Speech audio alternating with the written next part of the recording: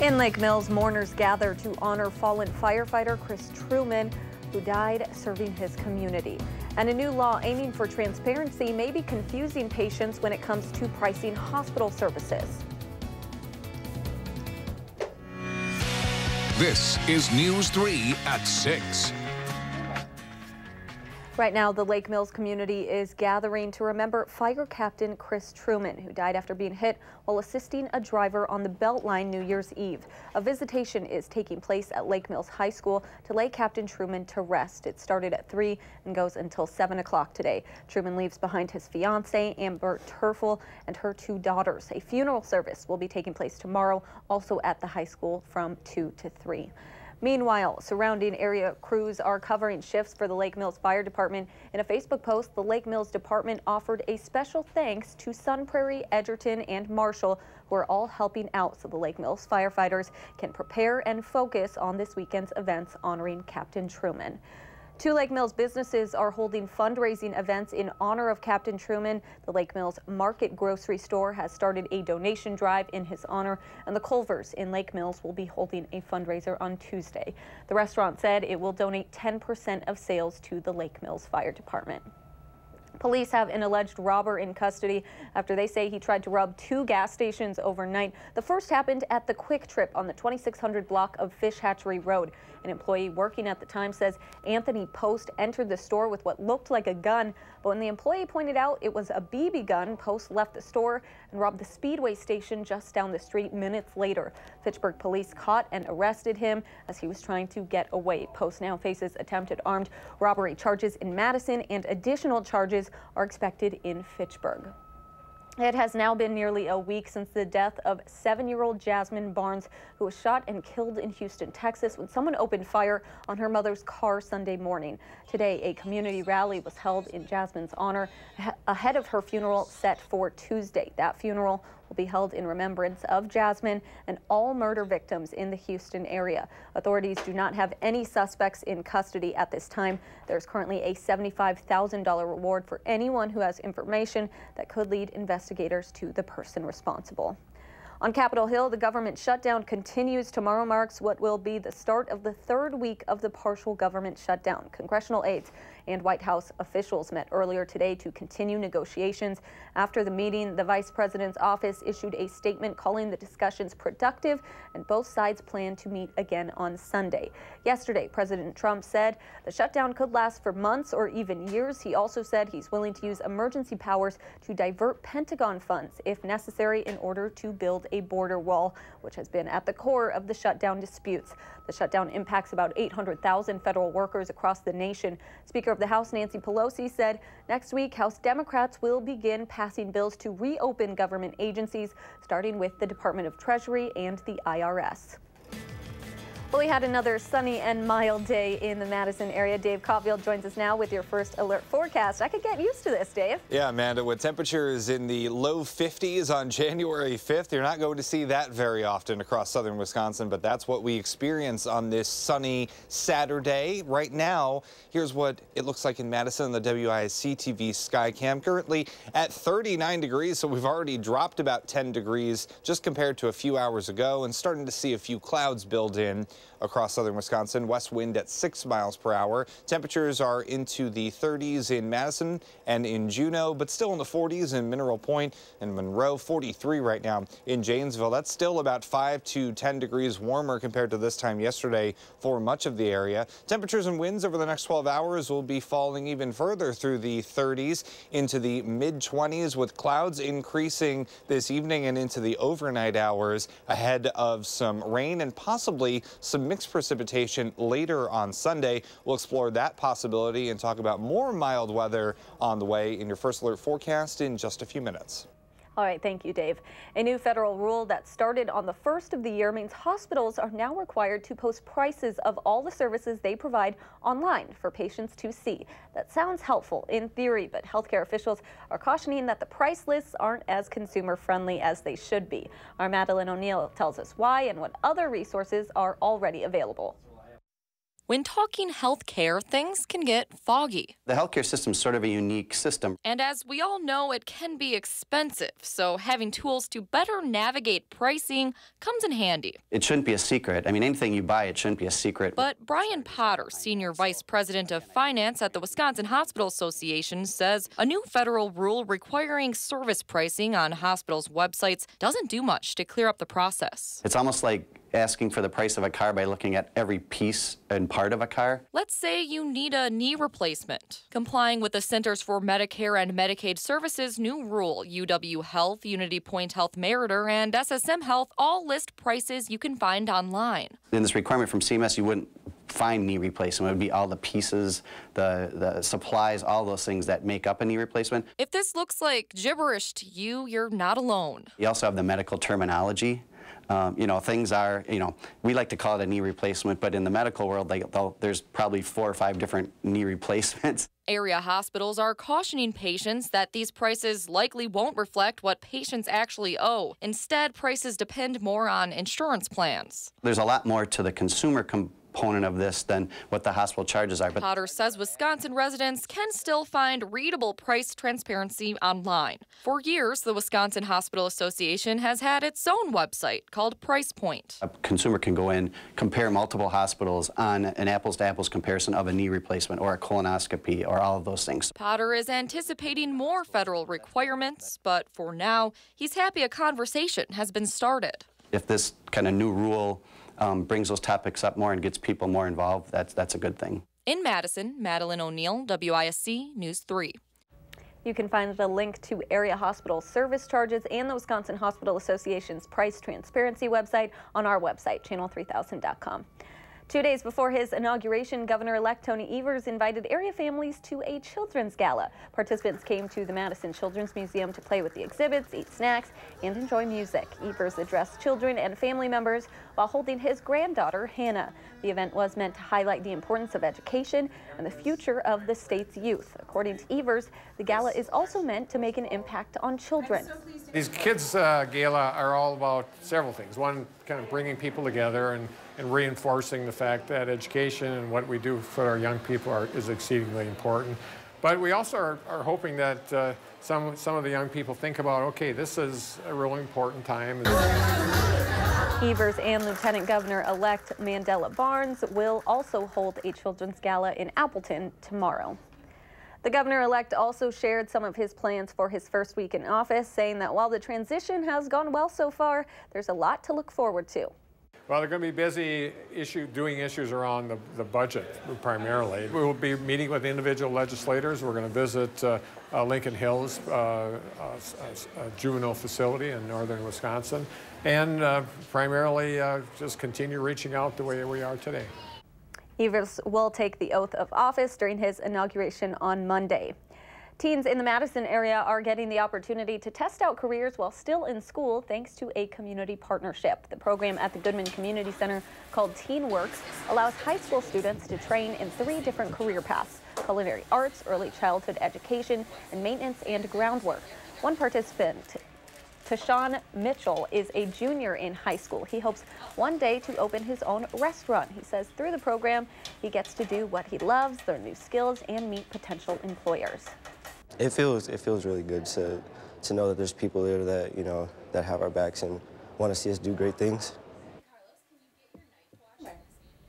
Anyone between the ages of 16 and 21 working towards a high school diploma is eligible to participate in this training program. Coming up, for those that don't go above and beyond in the kitchen, that do go above and beyond, it's a staple before simple cooks like me. We aren't sure what's so special about Dutch ovens. Consumer Reports has the answer next.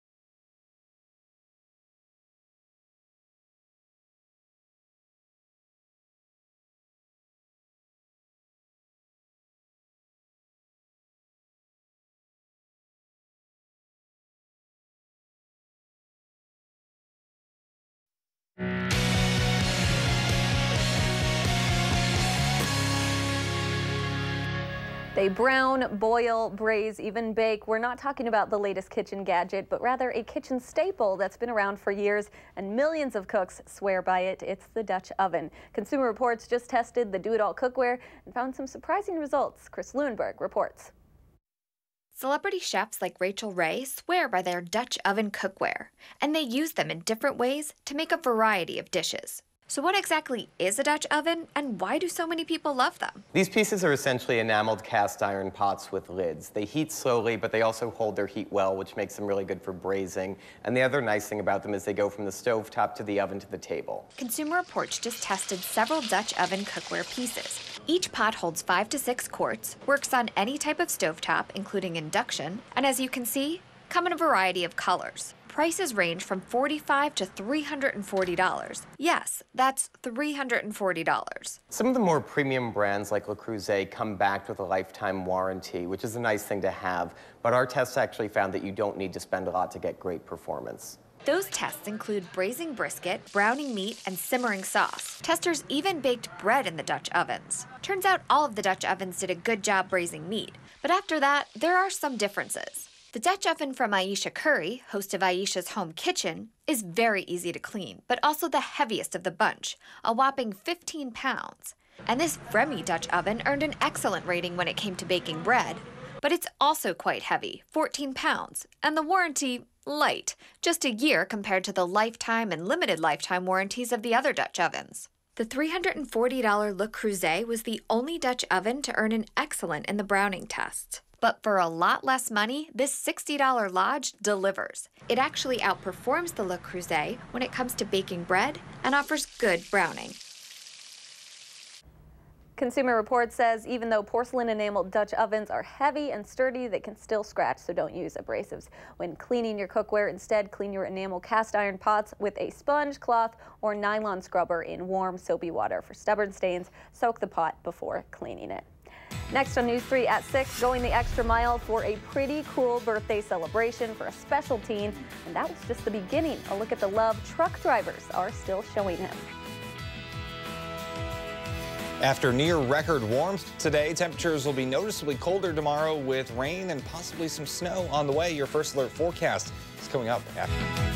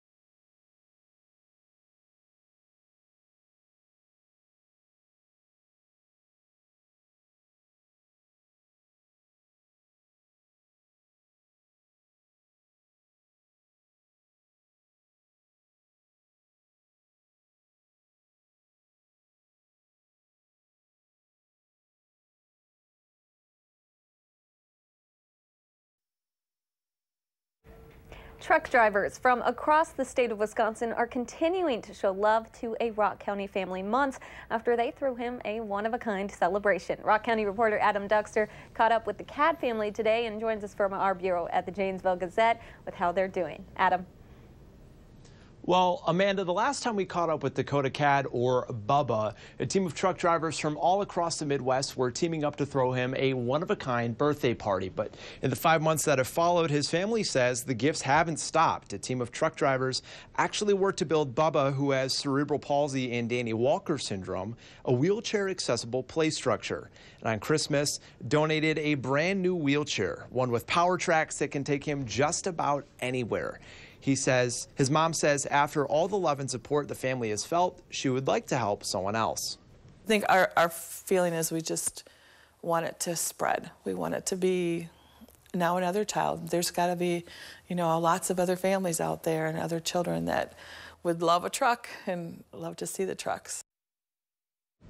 Over the last few months, the Cad family has also gone on a trip to Disneyland, part of a Make-A-Wish present that truck drivers also donated to Dakota on his birthday. Again, this all started with Dakota sitting in his yard and waving to the truck drivers as they passed by.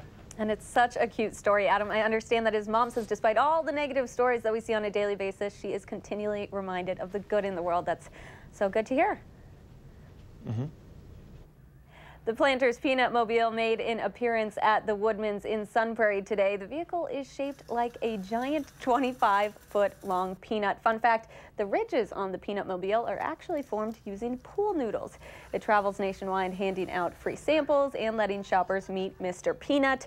Its drivers say passerbys are often surprised but love to stop by and take a picture with it. Well, today was a good day for Mr. Peanut to visit the Madison area. The sun was out. It was beautiful, Dave. Yeah, the weather was pretty nuts, Amanda. That's for sure. Thank you very much. With temperatures in the low 50s, insanely mild today. And what better to go with an insanely mild day than an insanely beautiful sunset pic from Wanakee. Thanks, Brian, for sending this in. High temperatures today for many of us did end up in the low 50s, 50 even in Madison, 52 in Janesville, and 50 in Platteville and Lone Rock as well. Others in the upper 40s, but still way milder than normal for this time of year. Downtown Madison, the Edgewater Skycam, those temperatures are in the 30s right now, but earlier they were at 50, and that's basically double what we should be for this time of year. 26 degrees is where we should be, and when you compare it to last year, the comparisons just become even more insane. For today, the high temperature last year at this time, 8 degrees. Today, 50 in Madison. Just absolutely staggering. I mentioned those temperatures already into the upper 30s because we're losing that daytime heat and not too many clouds to help keep that heat close to the surface of the earth just yet. 42 in Lone Rock, 41 right now in Mineral Point, still at 43 in Janesville. Still running about 5 to 10 degrees warmer compared to this time yesterday. Our high temperature trend, at least in the short term, is a little bit all over the place. Only in the upper 30s tomorrow, so noticeably chillier. Back to 50 on Monday with rain and wind, and then in the 30s Tuesday and close to normal on Wednesday and Thursday before some snow is possible by the time we get to Friday and Saturday. For tonight, though, we're becoming mostly cloudy with temperatures in the mid-20s. For tomorrow, breezy and colder with some rain and possibly some mixed precipitation developing during the evening hours and into early on Monday. So future tracks staying pretty quiet overnight, but clouds will be on the increase. Highs will be in the upper 30s on Sunday. Then, as we start off our Monday morning, our models are continuing to hint at maybe a short period of time where some rain and snow mixes in at times before temperatures warm up enough pretty quickly on Monday to just get rain. It will be windy, and some of that rain could be coming down pretty heavy at times. About a ½ an inch to possibly close to an inch of rain is possible by the time we get to the end of Monday. So that is something to keep a close eye on as well. Your 7-day forecast, those temperatures in the 20s and 30s for the middle of next week. And then we do have a chance of seeing some snow by the time we get to Friday and Saturday with temperatures close to the freezing mark. We got our first look at future Badger quarterback Graham Mertz. Today we'll show you highlights from his record-setting performance. That's next in sports.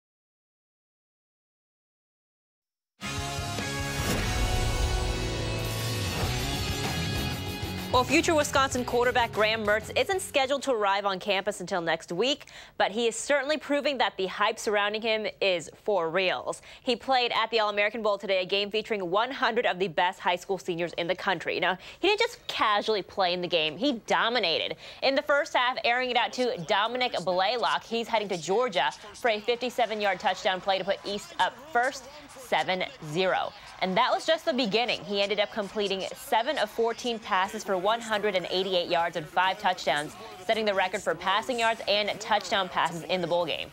And as for his efforts, well, he was named the MVP of the All-American Bowl, leading the East to a 48-14 win. The Badgers men's hockey team will aim to split the series against 8th-ranked Denver tonight at the Kohl Center. Wisconsin lost 6-3 last night in the opening game of the series, and also the team's first time back on the ice in 2019. Puck drops at 7 o'clock. The men's basketball team making its way to Pennsylvania today for their game against the Nittany Lions tomorrow night at 6:30. The team aiming to bounce back after losing back-to-back games for the first time this season. History working in their favor, though. Wisconsin has won 10 in a row over Penn State, including 6 consecutive wins on the road. So consistency will be key when it comes to getting wins, according to head coach Greg Gard. I don't like to always pinpoint one specific person and say that's the reason why we didn't have success tonight. It's a team, you know, and we'll find things that we do really well together, and then there's things that we got to get better at, and trying to become consistent. That's what we talked about after the game. It's, you know, we've done some really good things, but we've got to continue to play at a higher level for a complete 40 minutes, and then we'll get the results we want to get. Other Big Ten action today, Michigan State at Ohio State. Urban Meyer, fresh of a bowl victory, taking in the game. Second half action, Spartans down 2. Cassius Winston knocks down the 3, 25 points for him. 6 minutes to go, tied at 66. Winston feeds Nick Ward down low for the lay-in and 1. Ward with 21 today, Spartans up 3. 3 minutes left, Michigan State up 3. Kenny Goins misses the jumper, but Kyle Ahrens there for the cleanup. Michigan State wins 86-77. The Bucks aiming for win number 6 in a row tonight against the Raptors. Toronto just a half game behind Milwaukee in the Eastern Conference standings.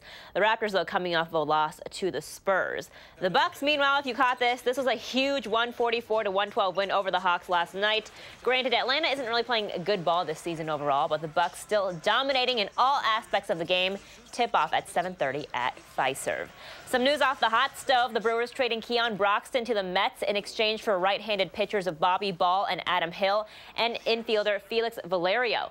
Pitchers and catchers, believe it or not, it's a little more than a month away. They report on February 15th. But today felt like spring training weather anyways, right? Oh, yeah, felt like spring. Yeah, temperatures were in the 50s today, and typically we hit 50 on April 1st, but this was not an April Fool's Day joke. We are in the upper 30s right now in Madison, and those temperatures are going to continue to tumble through the 30s into the mid-20s to start off tomorrow. Noticeably colder tomorrow with cloudy skies. Highs will be in the mid to upper 30s. Then some rain and snow showers late Sunday before rain showers and wind on Monday, but those temperatures back to 50 Monday, but then into the 30s and 20s for Tuesday and Wednesday. Reminding us it is winter. Yes. All right, thanks, Dave, and thanks for joining us. Have a great night.